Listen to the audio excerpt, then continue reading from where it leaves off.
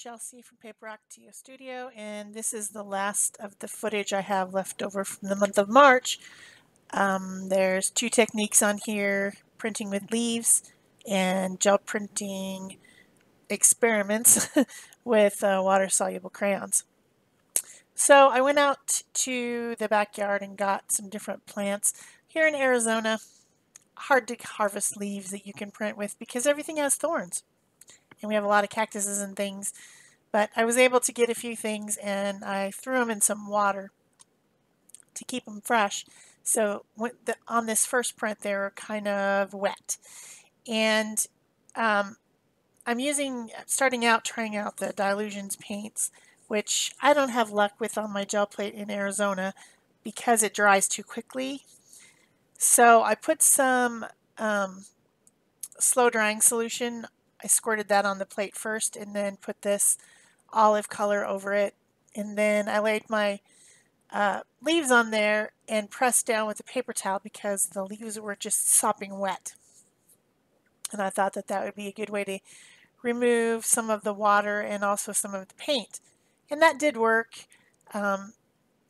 I had both my 12 by 12 and my 6 by 6 out, kind of alternating, sometimes using the 6 by 6 as a palette and sometimes using it as a plate. So this first print, I decided to pick up what was left with it. There wasn't that much left on the plate after I used the towel, but I thought there was enough that I could pick it up on one of my cardstock pages using some Naples yellow acrylic, and it's pretty subtle, but it's definitely there. And then I had applied some unbleached titanium on the other plate, and I decided to try to pick it up with some of the Dylusions paints without putting any slow drying solution with it. And I'm doing some tags, and I'm not sure what happened there, but it didn't come out exactly the way I wanted. You can see the leaf prints on there, but they're really subtle, and I guess that's because maybe some of the olive paint was still on there when I put the unbleached titanium. I'm not sure. But anyway, it wasn't as dramatic as I expected. I was kind of surprised by the effect. So then I decided to try some more stark colors. Oh, excuse me. Sorry, everyone. You probably all just yawned with me. To try like a dark and a light. So I put titanium white on there, put the leaves on, and then picked them off, and now I have all the leaf impressions to print on some black cardstock. And that was a pretty cool print. You'll see the prints, the ones that I thought were worthy anyway, at the end of this section of the video. They'll be there, so you can take a look at them a little bit closer, slow down the video if you want to. So then I put away the Dylusions paints. I just don't have any luck with them. They don't work well on my plates. I think it's because of my climate. I think that other people could be fine with them, but in my climate, not so great. So that one was a cleanup print of what was left from the titanium white, and I used some teal colored paint. I like that one a lot. Hopefully I'll bring it closer to the screen here. Maybe. That one was an interesting one. Also a cleanup print. Not cleanup plate, cleanup print.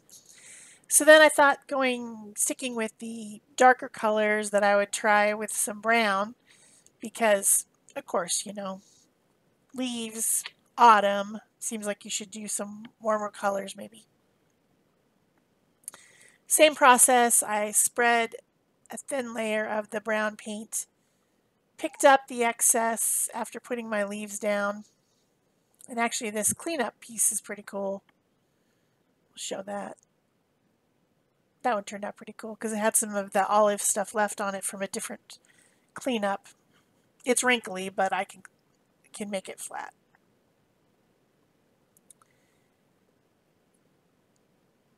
And I'm not really sure why I put that unbleached titanium on there. I guess I wanted someplace to put it. It actually didn't have as bad effect as it could have. It could have completely obliterated everything. And it was just you know, you kind of get in a rhythm. I don't know what happened, but anyway, I ended up putting some uh, teal and bright green over the top of it and pulling the print. And it made the print a lot more subtle, as you'll see when I pull it, because of the very thin layer of unbleached titanium on there. That shouldn't have been there. I should have just not put that. I guess I was cleaning off my brayer, trying to make the layer thinner on the 6x6, and I just put it on there. But it's a pretty cool print anyway. It just that unbleached titanium layer obliterated some of my print of the leaves. But it's a cool effect anyway. I liked it. Then I thought maybe the leaves would make stamps since they had quite a bit of paint on them building up. So I decided to do teal and copper, which is a good combination. And I just did it on tags because I wasn't sure what was going to happen. And I'm still making these tags to make a little technique tag book thing. So that was kind of cool. Which worked pretty well, actually. Then I, of course, have some left on my 6x6. This is probably my favorite print because I went in there with the kind of periwinkle type color of purple over that teal, and it came out really cool. I like it. Of course, purple. Of course I like it.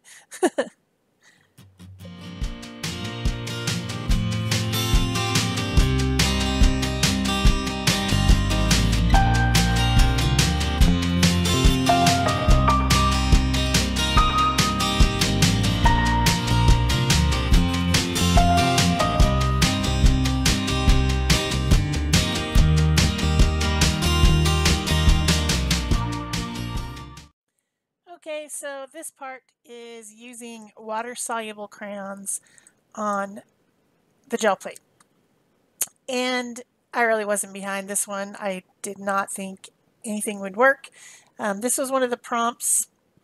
I think it might be day 27 maybe from the 31 days of gel printing.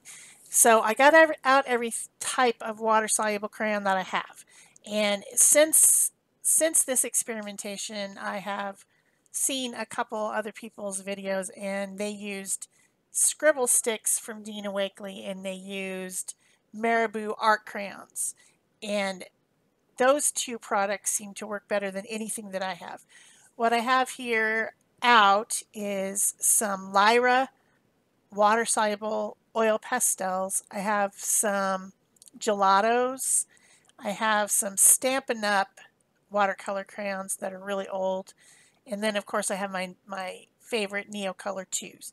And I figured since I was just kind of going to be playing around and trying to figure out how this worked, that I would get out some of my smaller plates, because in all of my videos up to this point, you haven't really seen my smaller ones. I have a set that has circle, triangle, and square mini plates, and then I have this 4-inch circle and a 3x4 rectangle, and then of course my 6x6, you've seen a lot of that. I don't generally use these in the way that I would use a bigger plate, like putting something on it and then putting the paper on top and picking up the color. I use it like a stamp. So these little tiny ones are great for, like, if you want to do a page in your art journal or something like that. You can make some interesting backgrounds using them by using them more like a stamp to stamp the color onto something. And as you can see, I have plastic mounts for them. I just bought a sheet of acrylic replacement stuff for windows, like it's plastic stuff that you would replace a glass window with, and cut it up with a saw, which was kind of annoying. But anyway, I have them for all my plates to mount them onto and to hold them flat as I'm using them. That's the biggest thing, is having something firm underneath so that the plate doesn't get all jelly on you. So I'm trying all kinds of things here. I am trying the gelatos, which go onto the plate very nicely, but I am struggling getting any color off of it. I tried things over stencils, you know, to see how that worked. Just putting the paper onto the gelato I thought would pull it off because it seemed pretty creamy, but that didn't work. So then I'm putting white acrylic over the top of it to try to pull the color off, and I do discover that some of these products stain the plates, and I couldn't get the color off of it, but I assume it'll wear off eventually. It's not like coming off on anything, it's just not releasing at all. So the same with the Lyra water-soluble oil pastels. They went onto the plate very nicely, but they didn't come back off. So then I spray some water on it, and then I end up putting some acrylic on it to see if I could pull it off, you know, like a dry print. Just not really having a whole bunch of luck. The best thing that I've actually seen, and you guys can go out and search for, you know, other people film their process doing this. Besides me, I'm not the only one, is when people just kind of used it to make a wash background on watercolor paper, and I did not try that. I didn't try watercolor paper at all. I was using it like you would a gel plate, and to be honest, if I need a watercolor wash background, I'll just make one. I don't need to use a gel plate to do that. So I know some people enjoy this, but I found this pretty unsatisfying myself. So you guys can give it a try. If you have scribble sticks, I hear the scribble sticks work, and I hear that that at Creativations, Dina Wakely was even demonstrating her new ones. I think it's Dina Wakely scribble sticks. Yeah, I'm pretty sure. And then I think the Marabou art crayons are similar in consistency to the scribble sticks. Also, you might try distressed crayons. I think they might be similar as well because Dina Wakely's scribble sticks and the distressed crayons are made by the same company, so I imagine they might be similar in consistency. But I don't need every single water soluble crayon product in the universe in my studio at this point because, like I've said before, for the uses that I use these for, the Neocolor 2s are my favorite. I love them. And I will be trying them out on the plate, which they do, you know, kind of work. I'm not sure why you would do this. I guess that's ultimately what I'm saying is just scribble it onto the paper. I don't see a need for this. It's just like, oh, somebody said, oh, I think I'll try this, and I don't know. I guess I'm being a negative Nancy. I don't know why I'm doing this, but I am trying it out. That's deli paper. The very first ones I did were on napkin layers. You know how when you're getting a collage with a napkin, you peel it apart, and you have those blank layers. I thought, oh, that would work on that, but it didn't. It just, because I had to try to use water and stuff, the napkin just shredded, so that was also a failed experiment. Yeah. I thought that my first opinion was that the Lara ones were going to work. Because, see, they go on there nice and smooth. Is it kind of, I don't know, oily, I guess? But then, couldn't get them off. Nothing comes up. Hardly. So then you spray water on it and you try it again. It seems like there's a lot of color on there, but nothing comes off onto your paper. Like I can see the color. So then you realize, oh, that's staining. So then I got out my hand sanitizer, which back in the day, that was what they recommended for cleaning your gel plate. I don't often do this, but I thought maybe the hand sanitizer, having a little bit of alcohol in it, would clean that staining off, but it didn't at all. So they're just stained. So here's where I get out the Neocolors, and I try to write with them on the plate, but the color doesn't come off onto the plate very well. So I get a little cup and I put some water in it, and then I dip the crayon into the water and then use it on the plate, and that seems to work pretty well. So I'm just kind of coloring in this halftone dot stencil with a bunch of dots in different colors, just messing around to see if the color makes a difference, because some of them are more translucent than others, just like any kind of a color palette. And, you know, just messing around. I think I've put away the little plates at this point, or they're there, but I'm not going to use them anymore. So then I take a print of that, and it's actually pretty cool. It's kind of a grungy look. And then I pull a second print with acrylic paint over the top, and that one actually works really nicely. So I was pretty happy with this print with the Neo colors. I could see a use for that, especially the one with acrylic, because now it's all sealed up, so it can be used as a mixed media layer. So then I think, well, let's try that with that same type of an idea with the gelatos, because they're nice and creamy and they should work really great, right?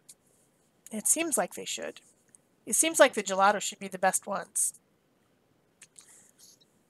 But you will see the results. Really not the best ones either.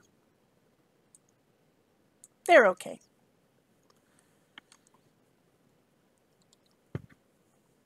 There was some left on the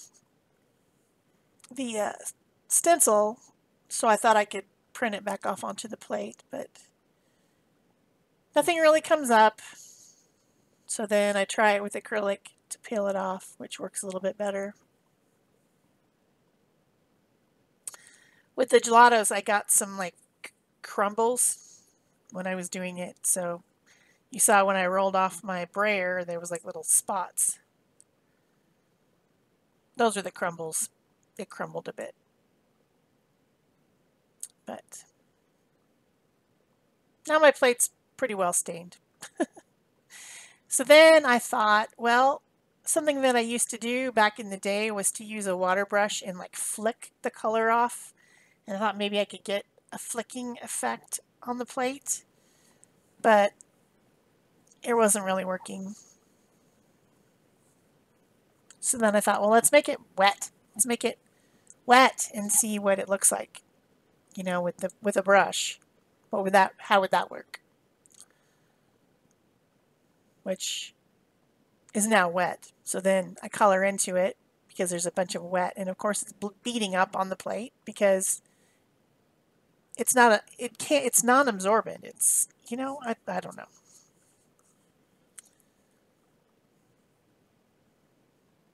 So you can see the difference between the crayon versus the gelato and how it looks on the plate. How the gelato is smooth on the plate. It doesn't bead up as much, but then the crayon in the water beads up a lot.